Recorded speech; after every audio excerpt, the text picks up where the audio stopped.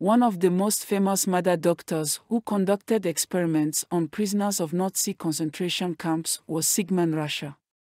It was he who became the prototype of the cinematic image of a typical Dr. Evil from the German death camps.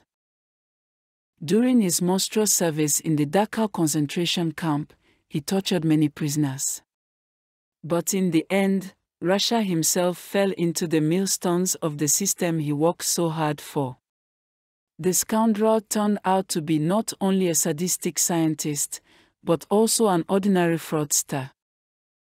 Sigmund Rascher was born in 1909 in the family of a doctor, which predetermined his fate.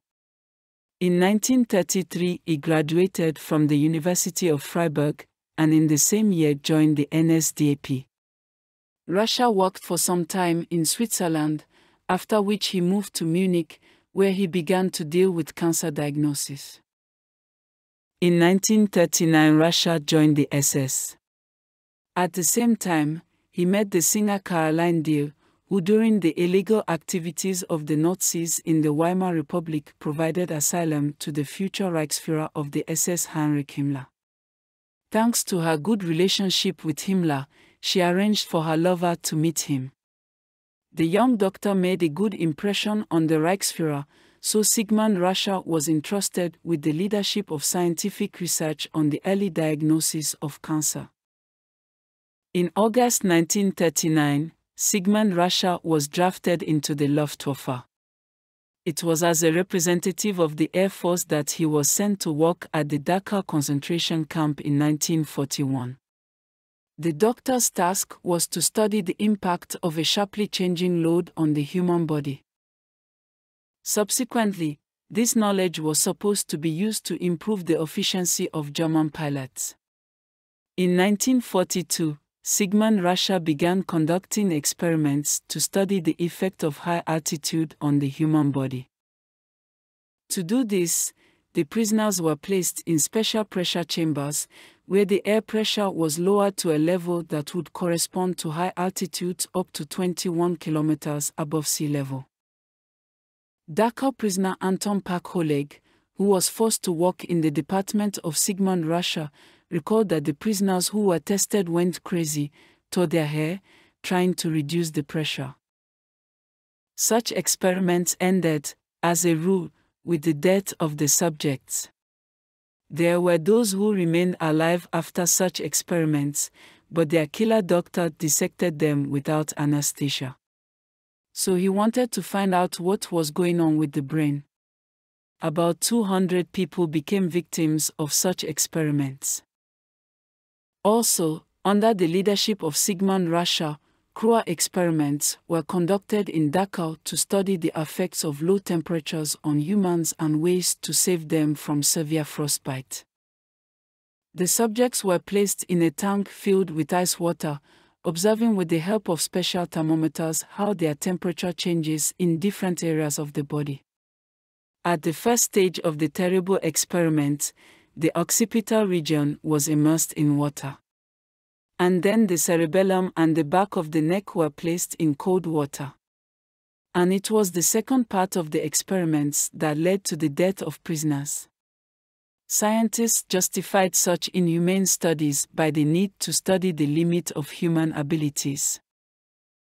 The effects of cold were studied in another way, the same nightmarish.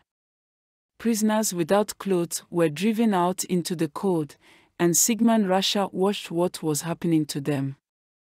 Some of the subjects tried to warm up again in order to study ways to restore a person who had suffered frostbite.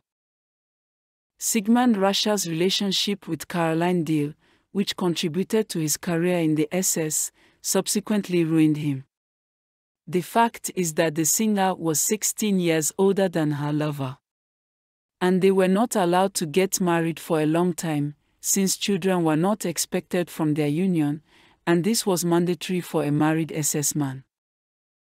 But soon they announced that they had a child, and then a second, and after that Himmler allowed them to officially become husband and wife. After that, Sigmund Rascher began to speak at various scientific conferences, where he promised to make a large-scale scientific discovery in the field of conception and childbirth. He did not forget to tell about his wife, who gave birth to 3 children after 45 years. Therefore, many German women who could not get pregnant were waiting with high hopes for the result of Sigmund Rascher's work. But in March 1944, pregnant with her 4th child, Caroline Diehl was caught at the train station in Munich, where she tried to steal the baby. It soon became clear that she had no pregnancy. And after an investigation conducted at the initiative of Himmler by German doctors, it became clear that the woman had not given birth to any of the children that the Raschers called their own. It turned out that the doctor took the babies to Dachau, after which he passed them off as his own children. Sigmund and his wife were not forgiven for such a grand deception. He was sent to the Buchenwald concentration camp, and the doctor was sitting in a bunker where particularly dangerous criminals were placed. After that, he returned to Dachau, but as a prisoner. 3 days before the liberation of the camp, on April 26, 1945, he was shot by direct order of Himmler. Caroline Diehl was hanged in Ravensbrück before Sigmund was shot.